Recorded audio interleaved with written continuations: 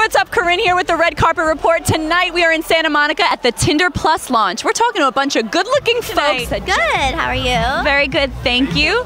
So I'm sure you have many mutual friends involved with Tinder and such. So as a support, do you full-on support? Do you have it? I do have Tinder. I don't know, honestly.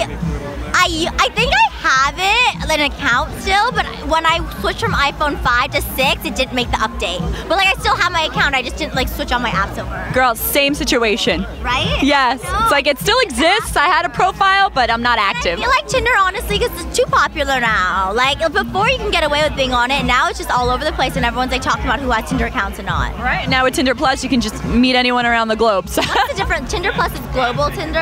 Yes. Oh, cool. So there's not like a demographic or a radius of people. Like you can meet someone out in Paris if you really want to. That's cool. It's excellent. So now tell me about your experience with work and being on TV. Do you find that difficult to kind of meet somebody that may be more genuine as opposed to just wanting to know you because they want to be in the in crowd? I think so, but I think that also just the way that we grew up, we had to deal with that all the time. I've been like, you know, I have a really strong intuition of how people are from the beginning. I think I just developed that growing up. It doesn't have to do with being on TV. I think now, because we're on TV, it's even stronger. But like just growing up, you know, growing up in the circles that we grew up with, I think naturally we're very alert to, you know, fake people. So all my friends and stuff I've known for years and years and years, and I've like basically grown up with. So I always know who's there for me and who's just like there for fun. And sometimes you like people just there for fun when you want to just have fun and go out. You know? That's it, and that's all that it is. Yeah. What would you say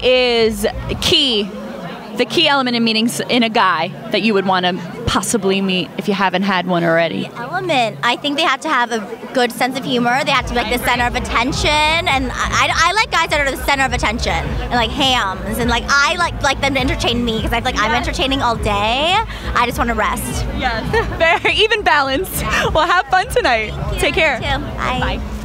Thanks for watching, everyone. Please be sure to swipe right if you like this video, like, subscribe, and leave a comment telling me your favorite way to meet people.